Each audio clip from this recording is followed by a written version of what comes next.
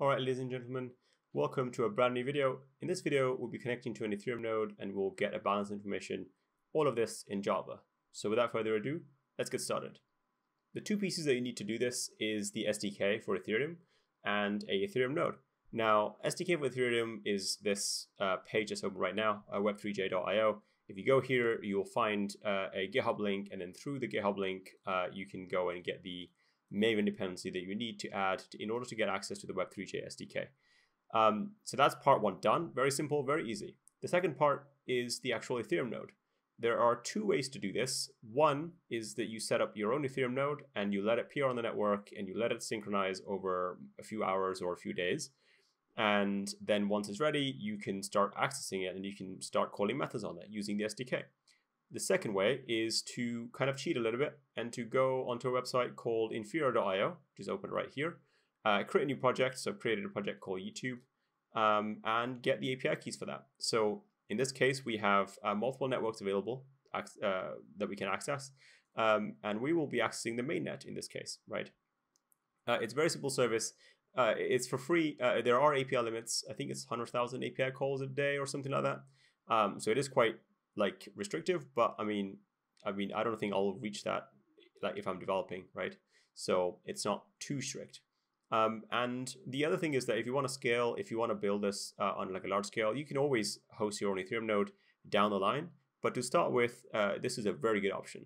So just get an account on here, or you can just use your existing account, create a project, and then in the project you will see your endpoints that will have your API keys kind of baked into them. So in here, or the project IDs sort of baked into them. So in here we have our endpoints available, so I'll copy those. And I've already gone ahead and copied the dependency from here and I've added it into the IntelliJ. This is a very simple Maven project. There's nothing extra to this.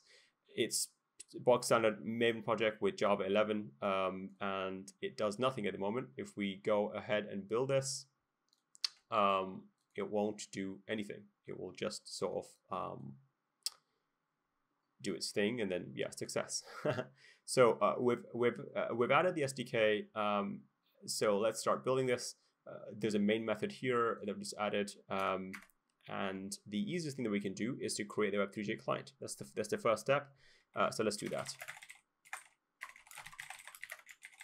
Web3j.build, distribute service, and then you can just paste in the address in there. So super simple, super quick, and very simple, right? So basically what we've done here is we've created a Web3j client, and we're using the HTTP service. If you remember this, you can also use the WebSocket one, but each has its own speciality, obviously. So in this case, we'll just use the simplest one, which is HTTPS, and just to get on with it for now. The other thing that we need is we need an account to query the balance on. Now, I don't really know any accounts. I mean, I have my account, but I would rather not use my account as an example on a YouTube video. So I'm using an account that I just found. It's a random account that I found on Etherscan. Yeah, and there was a last transaction 56 minutes ago. So I just basically, that was the latest block at the time. So yeah, this is a very simple account. So we'll copy the account address, go back here, and we'll do final string address equals that, right? So we have the address that we want to query. We know what the balance expected is. We're expecting that much balance exactly, right? So we will do that. So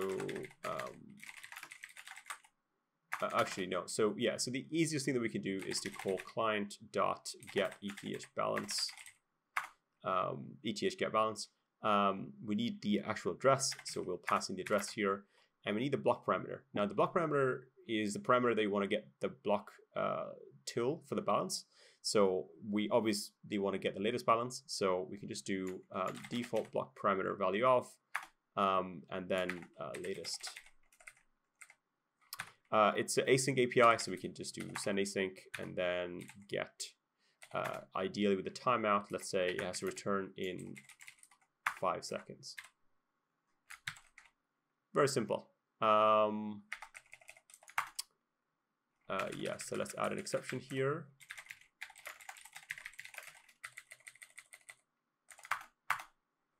and we have the balance response. Let's extract the balance out of this. So the balance is in big integer, which is an unscaled value. So we can just do that for now. So we can just do balance response. Balance equals actually unscaled balance. Balance response, so get balance. Let's just print this out and see what we have. So if we run this code, it should output something similar to the balance that we saw on the website, unless there are more transactions. So 26134 and then a lot of zeros and then ending with 42. Let's go back, 26134, a lot of zeros and ending with 42. Perfect. So we have the balance information, but it's not scaled. Ethereum is 18 places for scale, so we can just scale it ourselves. So we can just do big decimal scaled balance equals balance, unscaled balance dot divide. Actually, we need to first convert it into a big decimal. So new big decimal unscaled balance dot divide. And then we'll just create a big decimal with a 1 ending with 18 zeros. 1, 2, 3, 4, 5, 6, 7, 8, 9, 10, 11, 12, 13, 14, 15, 16, 17, 18, L. Set it to scale 18, and then rounding mode doesn't really matter, but we'll do half up as standard. And then we should have the scale balance. So let's do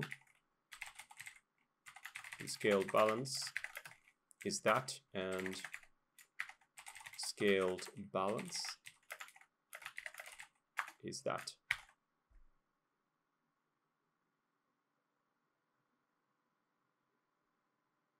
Excellent. So we have the exact balance that we expected here.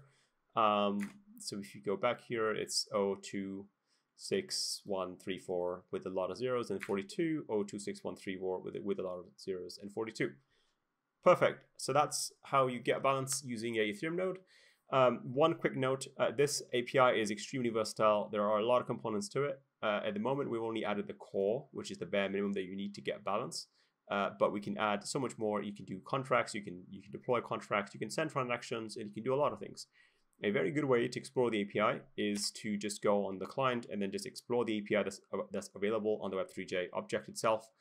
You could also, like a normal person, read the documentation, which I would admit that I didn't do. Because when I wanted to do this, I just jumped straight into the Web3j and didn't really read the manual until I needed to do something quite serious. And then I was like, okay, I need to actually read this up and then follow that. So I would highly recommend going through the documentation. It's very good and explains what needs to be done. However, do what you think you need to do. So that was a quick video on how to get balance. In future, I'll do a video on how to set up an Ethereum node from scratch, and also a video on other things that you can do with Ethereum. Obviously, the possibilities are endless. So thank you very much and have a good day.